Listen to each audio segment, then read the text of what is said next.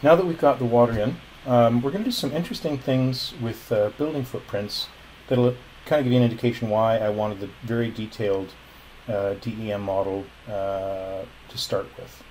So let's grab the building footprints. Those are buildings, and again, you get one of those specific editors that allows you to choose things. I'm going to choose the style.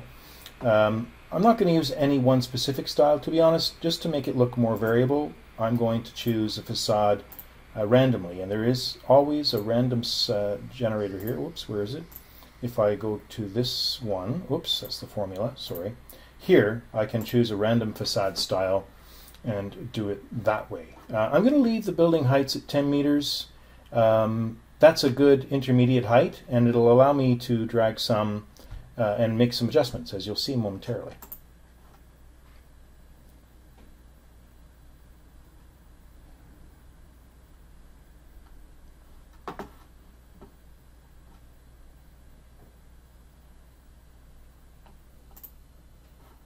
And there we go. Now, what I wanted to do with this is to go look at some of these building footprints. And, you know, to be honest, the data is not perfect.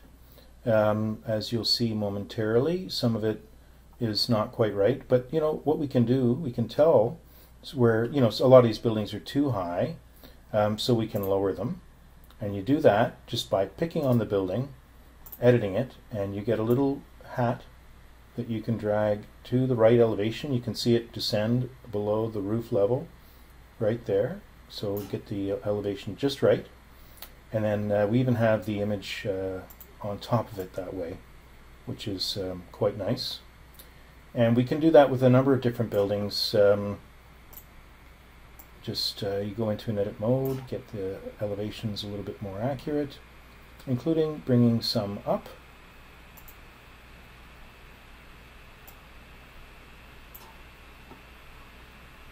And yeah, this way we can get a much more accurate look of the buildings in here. Now, some seem to be missing for some reason. I'm not sure why that is. It's just a data quality issue that we're facing. You know, this is sample data from City of Alexandria that they were kind enough to lend to us.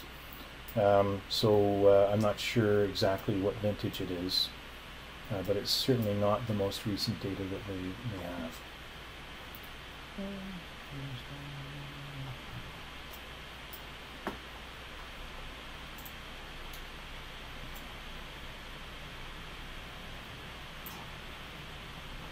And, you know, we can go on doing this. I'll do a few more just to get them right, and then you can do the same thing. But what you're seeing here, the main thing I want you to take away from this, is that editing the 3D data is actually really quite easy.